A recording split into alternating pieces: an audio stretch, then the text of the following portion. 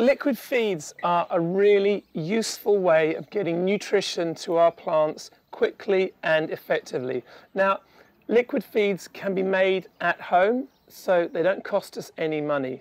They're totally organic and they can resurrect wilting plants very, very quickly. They can support heavy cropping plants, things like eggplants, tomatoes, squashes, pumpkins, capsicums, cucumbers, that really need nutrition and need it quickly, especially when they're growing in the middle of summer.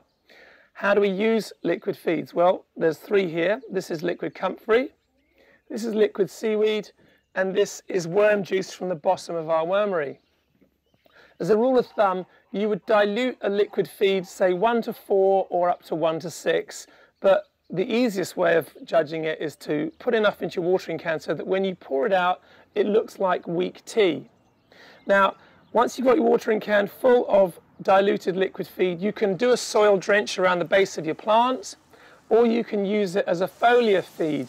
Now, we use a foliar feed on plants because when we spray water onto the leaves and to the stems, and it's got a liquid feed in it, the micronutrients and trace elements get absorbed through the pores of the plant really rapidly, and that can boost things like tomato plants when they're in flower.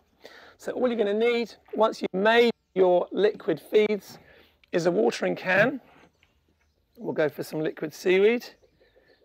Now, growing and making your own liquid feeds, it's an imprecise science, so we don't have to be too worried about the consistency. God, you have to be more worried about the smell, actually.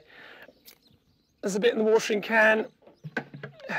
Just get some water in there. So that's the watering can full. Now we can go and apply this.